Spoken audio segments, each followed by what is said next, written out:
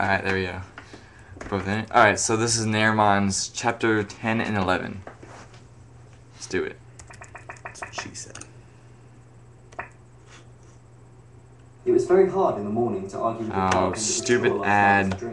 Logic. Oh, shut up! I don't want to hear this. What have you done? He was talking, I couldn't pause it. Oh, great. Freaking ad. It was very hard in the morning to argue with the part of me that was sure last night was a dream.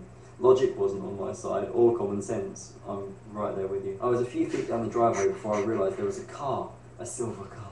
My heart thudded, stuttered, and then picked up again in double time, which isn't medically safe. Do you want to drive with me today? So Edward Cullen's in the driveway with his car and he's offering her a ride to school. That's what's happening. I don't know how you're brave enough to be alone with him, Jessica says to Bella. Bella says, why? He's so intimidating, I wouldn't know what to say to him. Well, don't think Bella does either, just because she has the chance to. She leaves class after talking to Jessica. Edward's outside waiting for her.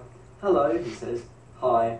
I couldn't think of anything else to say, so it was a quiet walk to the cafeteria. My heart throbbed at his words. Well, your heart would be beating either way. It's a heart. His eyes were penetrating, trying futilely, I assumed, to lift the truth straight from my mind. Is futilely a word? I lifted my hand from my neck and held up one finger. I dropped my hand to the table, moving my left hand so that my palms were pressed together.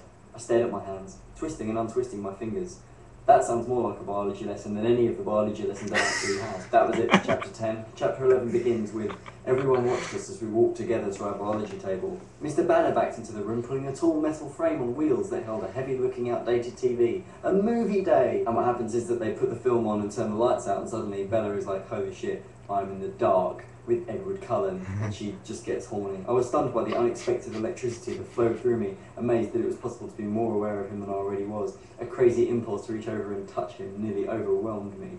Oh yeah, that's getting good. I couldn't concentrate on the movie. I didn't even know what subject it was on. Biology, probably. I turned to say goodbye, but his face startled me. His expression was torn, and so fiercely beautiful that the ache to touch him flared as strong as before. My goodbye stuck in my throat. He raised his hand and brushed the length of my cheekbone with his fingertips. His skin was as icy as ever, but the trail his fingers left on my skin was alarmingly warm, like I'd been burned but didn't feel the pain of it yet. We all know the feeling of that moment when you've been burned but you can't feel the pain of it yet. That is how she felt. I was wondering if Edward would be waiting after gym or if I should meet him at his car. What if his family was there? I felt a wave of real terror. Did they know that I knew? Was I supposed to know that they knew that I knew, or not? Edward gives Bella a lift home, and then he says, tomorrow it's my turn to ask you the questions. What's your favourite colour? I rolled my eyes. It changes from day to day. Oh, you're so deep. What's your favourite colour today? Probably brown. It continued like that for the rest of the day. While he walked me to English, when he met me after Spanish, all through the lunch hour, he questioned me relentlessly about every insignificant detail of my existence. Of course, Stephanie Meyer doesn't care about Bella Swan, and so we don't get the answers to those questions, because Stephanie Meyer is Bella Swan. As the teacher approached the light switch, I noticed Edward slide his chair slightly farther away from mine. It didn't help. As soon as the room was dark, there was the same spark, the same restless craving to stretch my hand across the short space and touch his cold skin. Bella feels like a woman. I groaned internally. I don't know how that happens. It's a noise. You can't. Oh, end of chapter 11. Oh, I found at the back of the book, I found a little bit of information about the author. There's no picture, but it says Stephanie Meyer graduated from Brigham Young University with a degree in English literature. Wait, what's it say when it flashes your picture? Yeah, I'm trying to figure that out too. Oh, it's definitely the wrong one. Here. That's snipe. Ready for the snipe? Same restless craving to stretch my hand across the short space and touch it. Alright, It's a noise. You can't. Oh, end of chapter 11. Oh, I found at the back of the book, I found a little bit of information about the author. There's no picture. Around here, widow's peak, lips a bit too full for a jawline, narrow jaw, pointed chin, fair-skinned, chocolate brown eyes.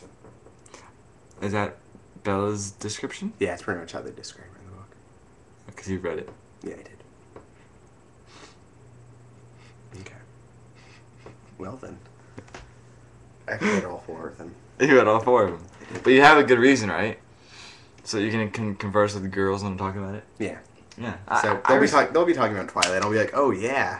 I respect that. Don't you respect that? Leave a comment below. Psych. Don't do it. No one's gonna do that because no one cares about this channel. Yeah, it's too bad. They watch the videos, kind of. Have you seen the latest one? I don't think so. Oh, we gotta shine this.